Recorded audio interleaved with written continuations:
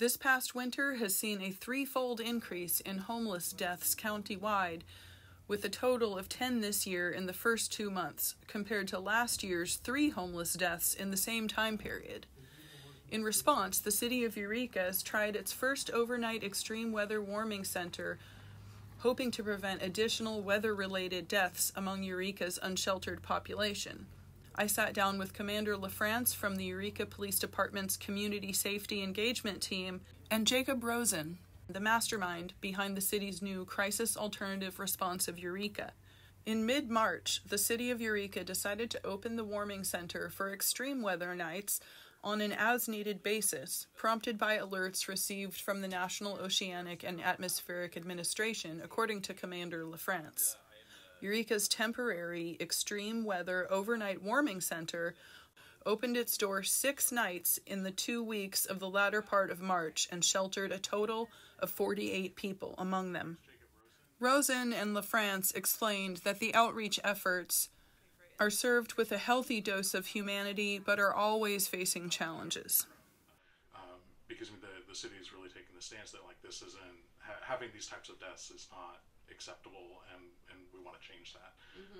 And we're really fortunate and happy to be partnering with Lifehouse, the church that we've that has been hosting this. Right. Free Meal has kicked in and helped, both being a drop-off and a pickup location.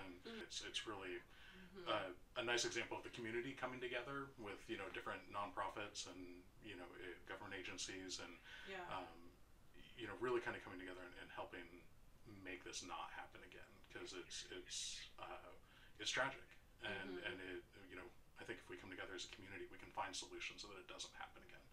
It takes a village. Absolutely. I think a lot of it just comes down to having that human connection with the person, right? I mean, coming up to them and just talking with them. A lot of the folks I was asking, hey, do you have somewhere warm to go tonight?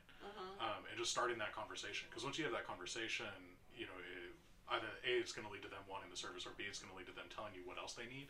As a follow-up to the tense trash and trauma reporting from January, I began to review autopsy reports from the Eureka area, hoping to determine if the weather was a factor in these transient deaths, and if so, to what degree. In reviewing some of these autopsy reports collected from the coroner's office, a 33-year-old man was found deceased outside a church on a night with heavy rain and lower temperatures than usual. Raymond Chagola died as he laid under a set of stairs at the rear of the church, out of sight but not out of the elements. Cause of death was determined to be a heart attack complicated by hypothermia. It was also noted that mental illness may have been a factor in the circumstance of his death. In addition to asking about the new warming center and how that was offered to unsheltered community members, I wanted to know what Eureka's CSET and care coordinators thought about the availability of alternative shelter spaces in regard to this particularly tragic and preventable death.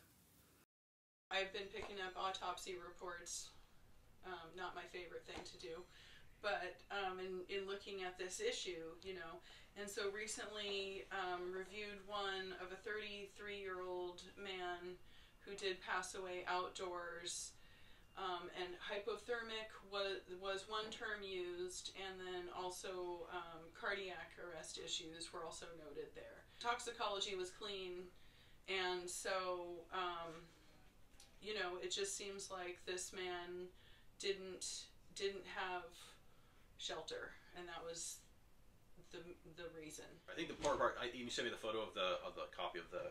Yeah. So yeah, so if you look at the secondary part of that, what the secondary part of that said? So obviously there are some mental health issues going on as well. And so that's the challenge we have, is that as you said, you said that you read the toxicology was clean, so nothing at all. Right. And so we have to, anytime we look at these issues, we have to how did this happen? And so what in the system didn't work? Right. So was it a housing issue? Was it a mental health issue? Was the person being provided appropriate services? Were they asking for services? If they were they being provided services that were appropriate? Were they being dismissed from services? If they're looking for housing, whatever it is, what caused this individual to be outside, right, and who likely didn't have the cognition to recognize, hey, this is the weather conditions, and now you have a 33-year-old dying of hypothermia, possibly caused by a heart attack. Yeah. That's greatly troubling to me. Yeah.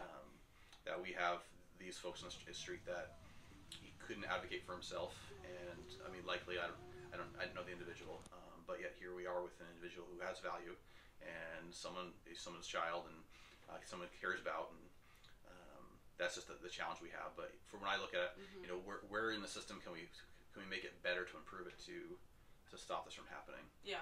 But we'd have to probably dig in deeper and see exactly what led where. You know, was he looking for services or not? What happened when we looked at the services? It's not right. Overall, the somewhat experimental temporary overnight shelter functioned as a pilot program for the city, according to LaFrance and Rosen, in hopes that when needed in an emergency like an extreme weather event or a natural disaster, that the program would run smoothly.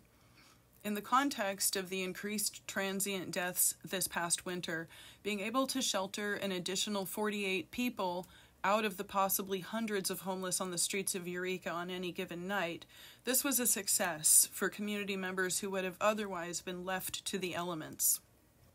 This is Ryan Hudson with a tense trash and trauma update for Headline Humboldt.